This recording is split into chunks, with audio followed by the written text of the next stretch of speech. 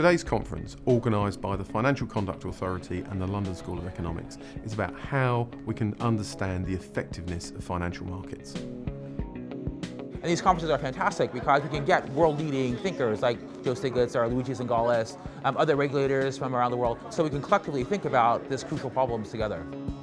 I'm here today to participate in a conference focused on the question of how effective is the financial sector in doing what it's supposed to do, and what changes can regulators and others do to make the financial sector do a better job.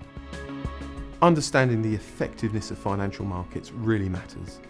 Financial markets account for around 8% of GDP in the UK. They touch the lives of millions and millions of people. So ensuring that we really understand them as best we can and we regulate as best we can is of critical importance.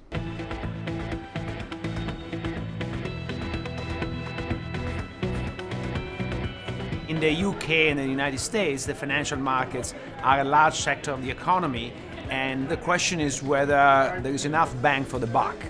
There are debates about what is the best regulatory system, what is the role of government, can we have interventions that actually stabilize the economy. Without the proper rules in place, then it's very difficult for consumers and firms to behave properly in the market and understand what's going on.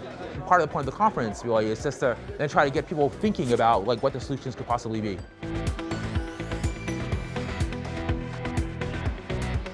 I think that the first answer should actually come from us finance professors. I don't think that we do enough to try to expose these problems and try to fix them.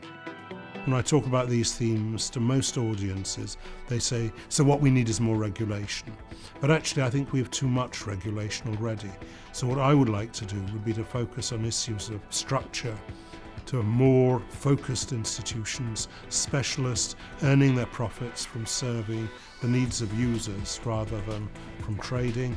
I think one area where we can improve the effectiveness of today's financial markets is that as currently designed, they place disproportionate emphasis on speed. And my research suggests that we should put time into units. And what is beneficial about putting time into units is that it reduces the emphasis on competing to be a billionth of a second faster than the next guy, and instead encourages competition on price.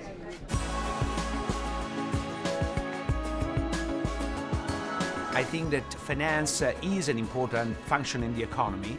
In order to work, it needs to have a broad consensus. Academics on their own can do very little in terms of having meaningful policy impact if they don't interact with the people actually making the policy. And so that's where, in this case, the FCA comes in, and many people from different regulatory institutions that are present here as well. I've learned a lot from people from a variety of backgrounds, and equally I hope I and some others have managed to chip away at some of the kind of routine thinking.